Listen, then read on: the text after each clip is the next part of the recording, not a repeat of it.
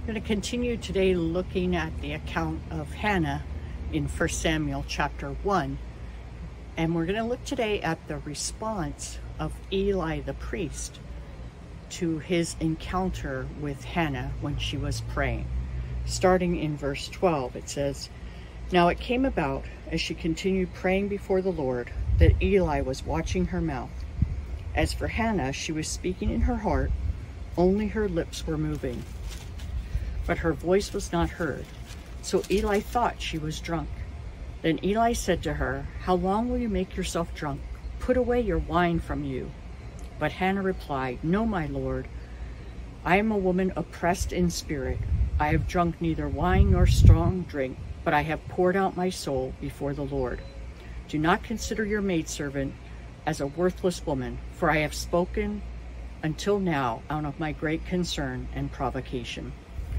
And I think when we look at Eli's response to Hannah, we see that he took a look at Hannah, saw her distress, saw her moving her mouth, and he made an assumption about her.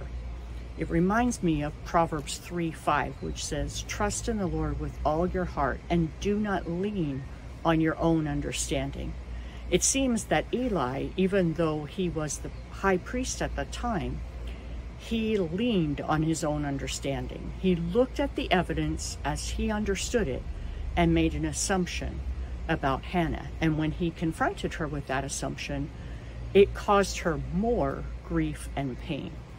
So I would encourage us today to take some time to reflect on how we evaluate other people, on what assumptions we make about the people around us. Do we look at the evidence as we understand it in our human mind, and lean on our own understanding rather than trusting God, and then make some sort of judgment that might result in us wrongly making wrong assumptions about other people, that might result in us adding to someone's pain? The next verse in Proverbs 3, verse 6 says, "In all your ways acknowledge him," that is God, "and he will direct your paths." The idea is that we are not to be people who lean on our own understanding, our own judgment, who just rely on what our senses understand, but that we are to rely on the Holy Spirit to help us get discernment, to help us get wisdom, to help us get understanding. Eli, even though he was a religious leader, failed to do that. And in failing to do that, he caused pain. Let's not follow his example.